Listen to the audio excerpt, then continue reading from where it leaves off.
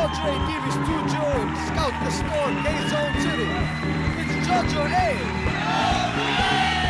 Featuring from the All the Way Boys. Tonight's guest, Stanley Chi with Rumble Band. And here's your host, Mr. JoJo A.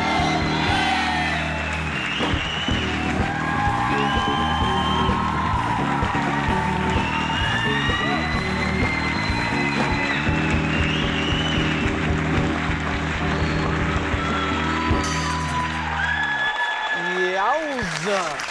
Woo! Yowza Rapsa Saurawazawa! Whoa! Ladies and gentlemen, welcome to the show!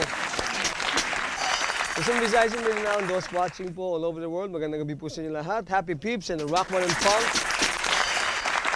Alright, let's get down to the news agad. According to the Chief PNP, sabi niya, the pot-bellied policemen, yung mga malalaking tiyan ba? Malalaki, no? Kailangan yung mga malalaking tiyan. Will not be promoted and will not have duties here in Metro Manila. Wala, parang nakakasira ka naman sila. Magmalaki tiyan, di ba? Pinapakangin kasi makikita wala ako. Kaya ang tanong ngayon sa mga malaking tiyan, sa kanila, okay ka ba tiyan? Yung tanong sa kanila, bawal na raw yun. Kaya bawal na raw yung mga kumakain at matatakaw sa PNP dahil daw ayaw nilang mababoy ang trabaho. PNP, no? So if kung ganun yun, ayaw nilang matataba, ayaw nilang mababoy ang trabaho, yung PNP can stand for, apart from Philippine National Police, it will stand for pig not permitted. or pwede rin PNP pataba ng pataba. Wala hindi pwede, no? O kaya, PNP pwede rin pig na pulis. Ngayon, kung meron silang boil, pigsa ng pulis. Pwede ba dito? Pwede naman may boil dito, kailangan ba dito ba? Ba't kailangan dito ba, no? Oo. Pero siyempre, kaya PNP yan, at we look up to them, dapat sila ay pogi na pulis. Dahil marami dyan, PNP, proud nating pulis.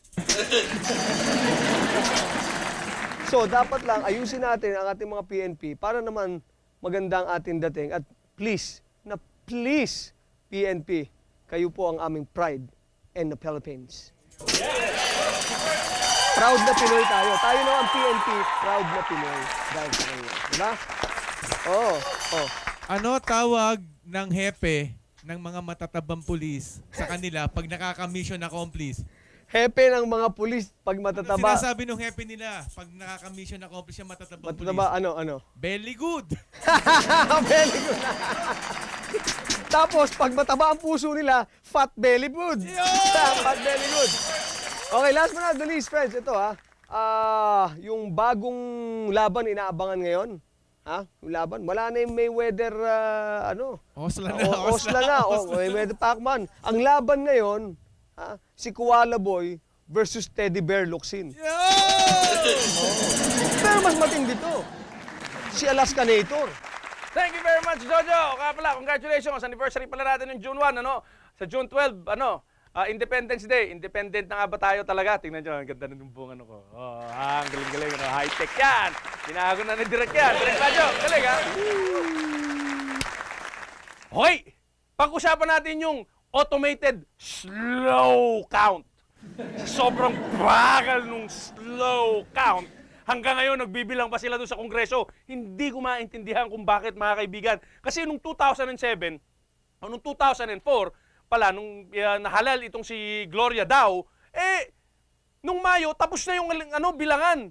June 6, ipopromulgate na siya na presidente ng Pilipinas. Ngayon, Hunyo na, nagdadakdakan pa sila. Yung mga congressman at yung mga senador, pinag-aawayan yung timestamp. Gusto nila yung digital signature, may ballpen, pipirma ka. Ano ka pipirma ng digital? Di digital ballpen din ang gamit mo. Di ba? Diyos ko, hindi ko maintindihan. Tapos meron pa tayong koala bear, meron pa tayong teddy bear, meron pa tayong, alam mo yan, animalya yan eh. Animalya, mundo ng politika. Lahat sila doon, animal. Di ba?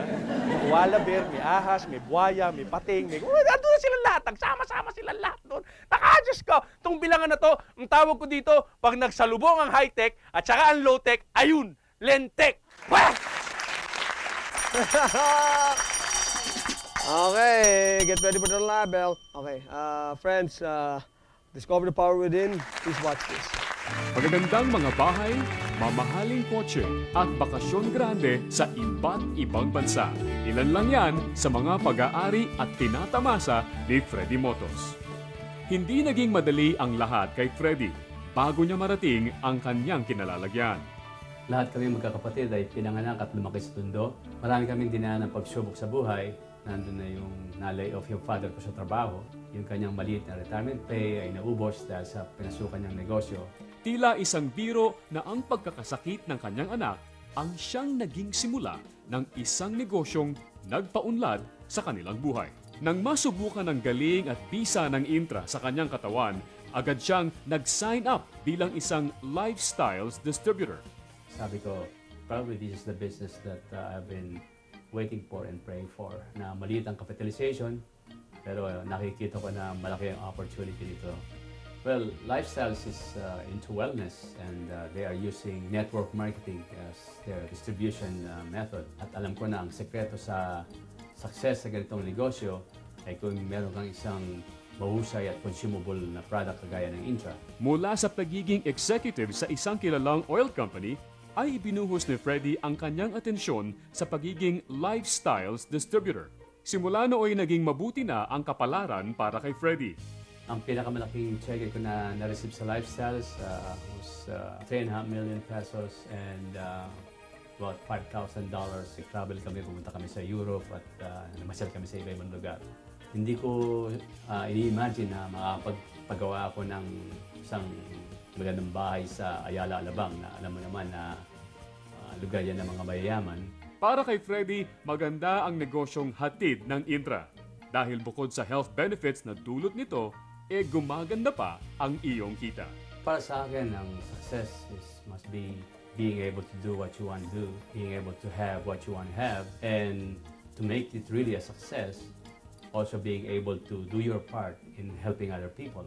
Bakit hindi mo subukang maging intra-business owner at tulad ni Freddy ay bigyang katuparan ang iyong mga pangarap? Sa pagiging isang lifestyles distributor, magkakaroon ka ng isang negosyong patay sa produktong mabisa at garantisado. Di kailangan ng malaking kapital at maaaring gawin sa bahay o part-time. May subok ng business system na aagapay at tutulong sa iyong mapaunlad ang negosyo. Magiging bahagi ka ng isang worldwide business na tinatayang lalago at lalaki pa. At higit sa lahat, maaari kang makatulong sa ibang tao upang maging malakas at maunlad.